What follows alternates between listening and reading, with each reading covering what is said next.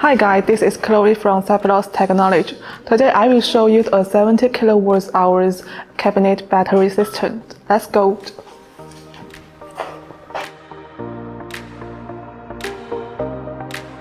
This is our 70 kWh cabinet battery system, and now it's in discharging process. And the discharging current is about 34 amperes. And we also can check the other information from the PC software, like the cycle time, SOC, SOH, and other information you can check from the PC software. Now let's have a look inside.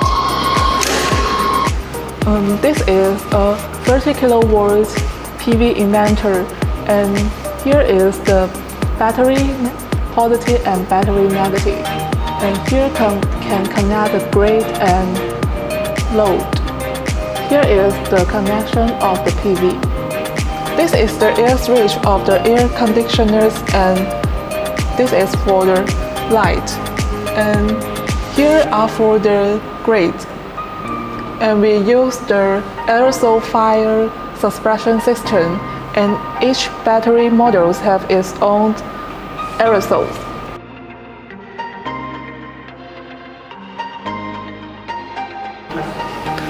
There are 2 battery cracks in it, and each battery crack has 7 battery modules.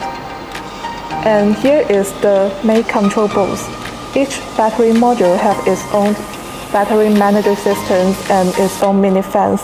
When the temperature over 35 degrees, the mini fans will turn on.